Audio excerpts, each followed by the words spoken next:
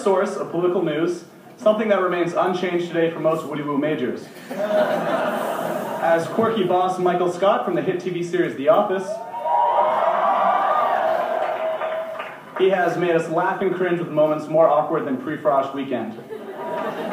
As a 40-year-old virgin, he showed us that it was okay for Princeton students to spend more time in the library than in the bedroom.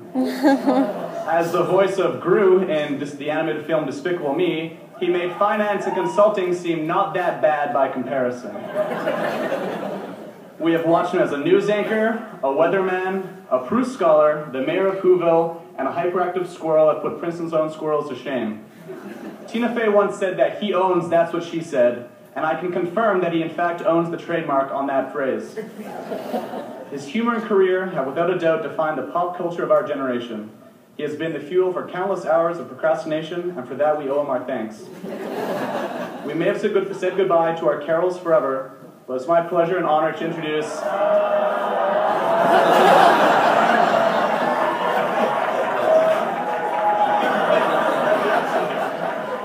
my honor to present the 2012 Class Day keynote speaker, Steve Carrell.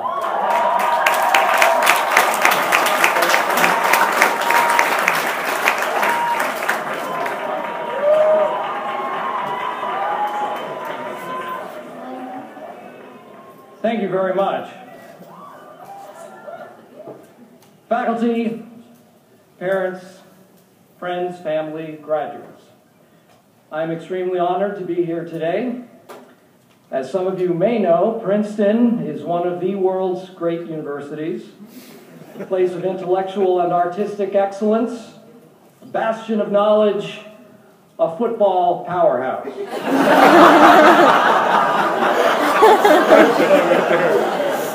I don't aspire to change the world with my words this morning. I think we can all agree that most of these Class Day speeches are forgotten almost as soon as they are delivered. Witness Brooke Shields, and especially Stephen Colbert. He is the worst. I can only hope that this address will resonate for generations to come, that your children and your children's children will continue to reap the benefits of what I have sown here today.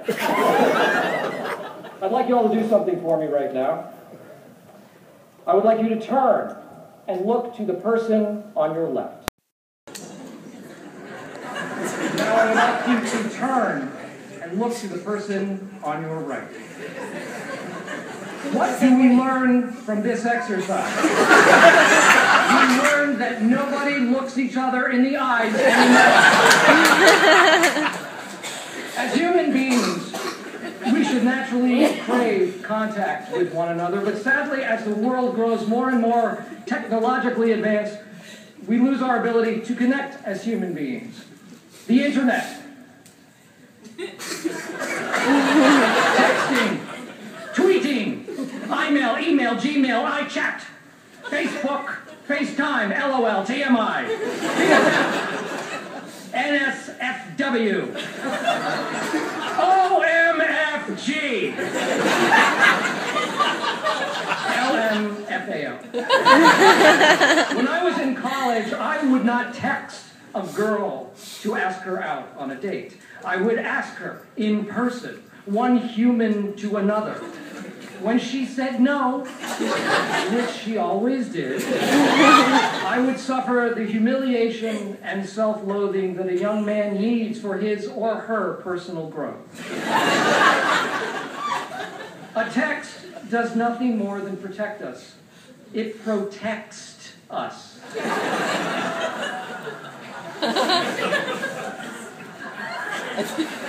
If you will. It keeps us safe. It is like a warm blanket that insulates us from the truth. The truth of how unappealing I was to Amy Miller. Well, look at me now, Amy. Class Day speaker at Princeton.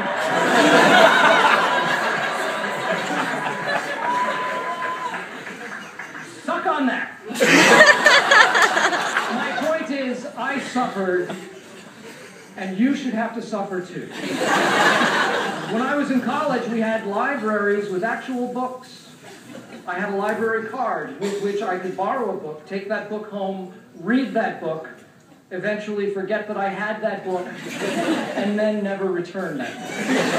Unlike a Kindle or an iPad, books had a certain smell, a certain feel.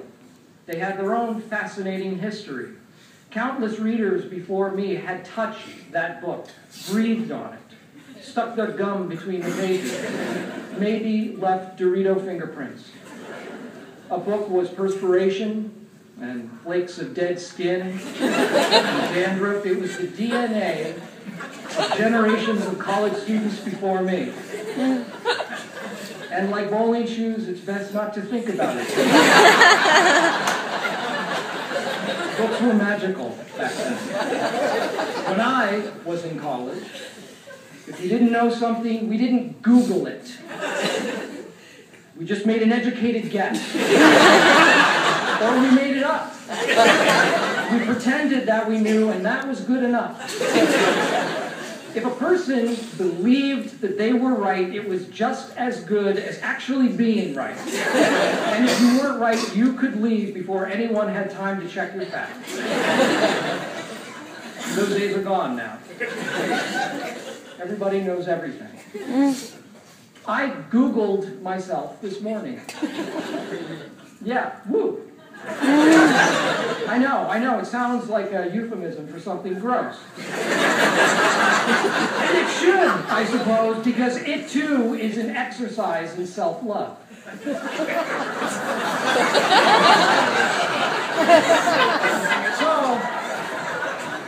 So I Googled myself. I looked up my name, curious to see what others might be saying about me. And you know what I found?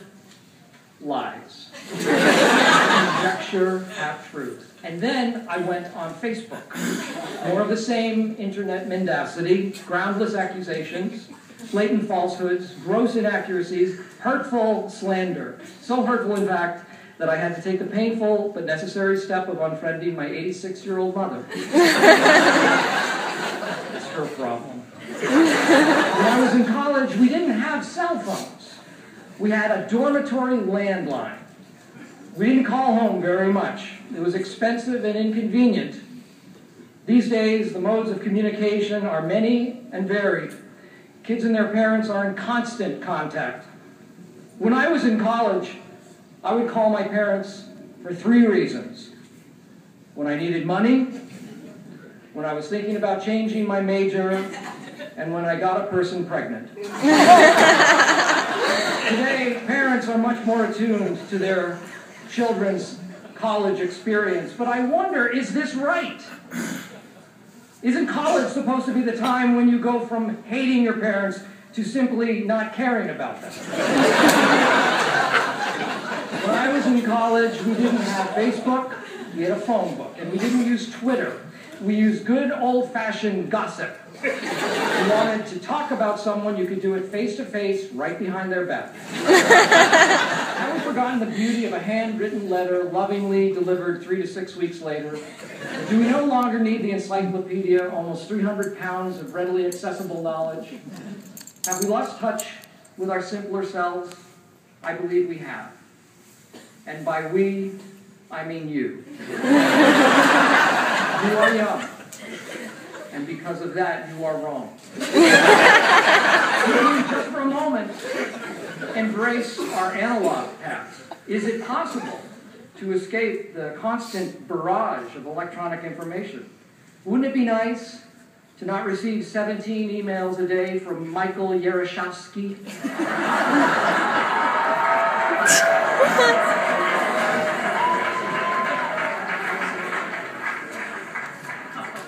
A few years ago, I bought a tiny 150-year-old general store in Massachusetts. A Norman Rockwell study, really. Here, kids buy penny candy and ice cream. Their parents drop by for a cup of coffee and say hello to say hello to their neighbors. It is a place of community, a place of true human connection and kinship. When it came up for sale, there was a real danger that this wonderful piece of history would cease to exist, so I bought it. I didn't buy it for financial gain. God knows there's not a lot of money in penny candy. And I didn't buy it to preserve it as a local landmark. I bought this quaint little anachronism because I wanted people to think I was a really nice guy. A kind, generous, giving man who cares about history and about the people in this little Massachusetts town. I am not that man. But fortunately, people think that I am. And that's what we need more of these days. Perceived heroes. Heroism is not about doing heroic things. Heroism is about how heroic other people believe you should be. I could go visit some sick children in the hospital, but if there aren't any cameras there, did it really happen? Who would I really be helping aside from those in need? If a tree falls in the woods and no one is there, does the tree get credit? What does it do for the tree? Yeah, just think about that. Doug Davis.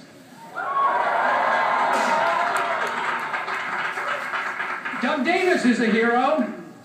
He scored a buzzer-beating shot to defeat Harvard and win the Ivy League. Do we need to examine Doug Davis's motivations in winning the game? Does Doug Davis strive for excellence selflessly, or does he do great things for the recognition, the accolades, and the reverence like a normal human being? I can't answer that because I don't know Doug Davis.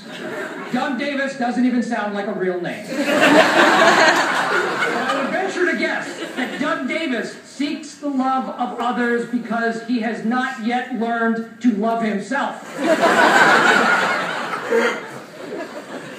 But that, of course, is purely conjecture. When I was about to graduate from college, I was preparing to enter law school. I remember that I was filling out my application to Stanford, and I came to the essay question, which was, why do you want to be an attorney? And I really had no idea. It sounded good. My parents had worked extraordinarily hard to give me a great education, and I felt that I owed it to them to give them some sort of valid career choice. So I sat down with them and asked them what they thought, and they proceeded to give me the best advice that I had ever received or would ever receive. Their words were profound and wise, and they completely altered the rest of my life. They said something like, blah, blah, blah, follow your dreams, blah, blah, blah. I don't remember exactly what they said. I did not go to law school, which was ultimately the right choice for me. I wouldn't have been happy as an attorney, and they knew it. They also understood that it was my future, my life, and they very wisely advised me to do what I knew I already wanted to do. As Harry Truman once said, the best way to give advice to your children is to find out what they want and then advise them to do it. In conclusion, I would like to leave you with a few random thoughts, not advice per se, but some helpful hints. Show up on time, because to be late is to show disrespect. Remember, the words regime and regimen are not interchangeable. Get a dog, because cats are lame.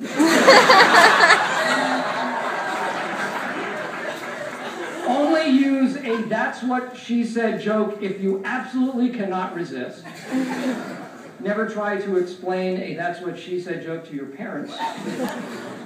When you eat out, tip on the entire check. Do not subtract the tax first.